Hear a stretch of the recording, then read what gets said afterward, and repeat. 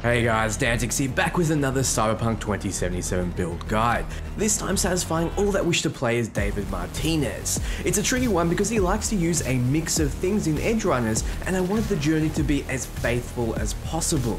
Once your build is complete, you'll be moving at super speed around your enemies, punching them into a pulp and using pistols to finish off stragglers. You'll be spending most of your combat in bullet time mode, only hiding behind cover briefly when it's down. So in this video, I'll run through the attributes, the perks you want to pick up, as well as the cyberwear and weapons. Let's get started. First and most importantly, the cyberwear. David relies heavily on his sound of Eastern throughout the show, and it'll be the cornerstone of this build. You want to save eddies from the start of the game to purchase the first you can afford. This will get you through the early part of the game, with the eventual goal of saving 28,000 eddies in order to buy a legendary version, the quaint MK4 from Fingers. You'll meet him throughout the main storyline, but be sure to be nice to him or he won't sell it to you. This one is arguably the best in the game, as it has a short cooldown and decent duration, so you can spam it more often than not. Be sure to check out all the Ripper docs around Night City if you're having trouble deciding. David also uses, at different points in the show, the Mantis Blades, the projectile launch system, and the Gorilla Arms. Though he seems to have a combination of the Gorilla and the projectile launch system, which you cannot get in the game, so it's really personal choice. I opted to go with the projectile launch system since David uses the launcher the most in the show, though I wouldn't blame you if you want to punch harder with Gorilla Arms. Most of these cyberwares can be found at any Ripper doc once the tutorial mission, aka the Arasaka job, is done. In terms of other cyberwear, it's really up to you, though the Kolesnikov fits in with the theme as well as it slows down time. Now comes the choice of weapons you can use. You can grab a Lexington like what David was gifted in the first half of the show, or the Gamora, which he uses in the later half of the show. At least use these weapons at the start of the game before you find much better ones. I invested a bit into tech for crafting and grenade damage, so the side effect is crafting nice pistols. My favorite being Conrad's hammer, which is an absolutely insane one-shot, one-kill tech pistol that benefits from all the pistol and tech perks. Check out my video below on where to find it and how to use it.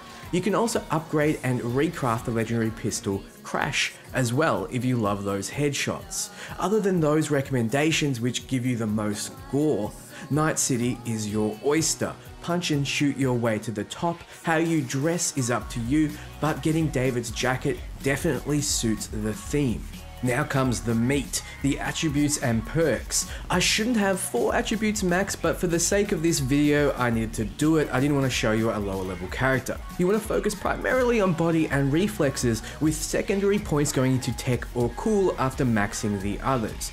When starting a new character, you'll have a limit of how many points you can put into each, so max body and reflexes and dump a few into cool or tech. Choice will be made clear soon. If you like playing a true David, he focused mostly around body at the start, so you can do the same, solving problems with your fist and your Sandy. So jump over to the Street Brawler tree and start dumping points there.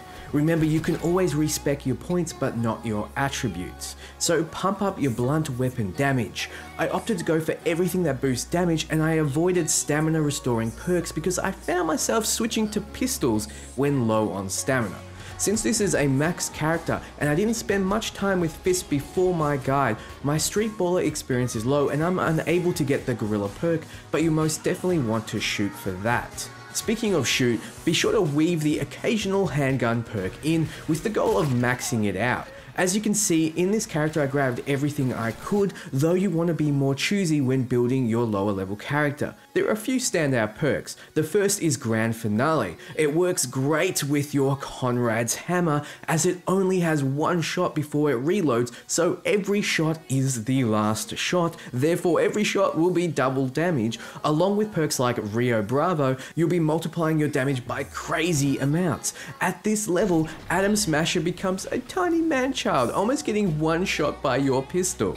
Then you have a choice, tech or cool. Tech lets you craft items, boost grenades and tech weapons, so it's my personal choice as I love optimizing legendary weapons and explosions. Put points into crafting to level the experience of it up by just crafting things, then later respec your perks to only grab what you need, like the Edgerunner Artisan perk. Over in the engineering tab, there are a few perks that help grenade damage and therefore your projectile launch system's damage, shrapnel and jackpot. Then we have a bonus perk that makes your Conrad's hammer even more deadly, the superconductor perk, which makes it so tech weapons ignore armor. Only put enough attribute points into tech to get the perks you want, then put the rest in cool. Why cool? Well, for Cold Blood. Cold Blood is a passive that gives you various buffs as you kill enemies. In order to get experience in this tree, you'll need to have 1 point at least in the Cold Blood passive. So do that very early on to start reaping the benefits of free perk points and buffs as you level up.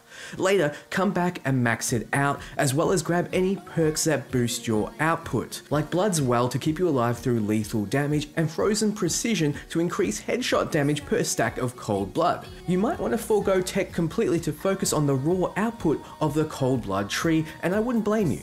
Ignore intelligence completely though, it's not David's style to hack things.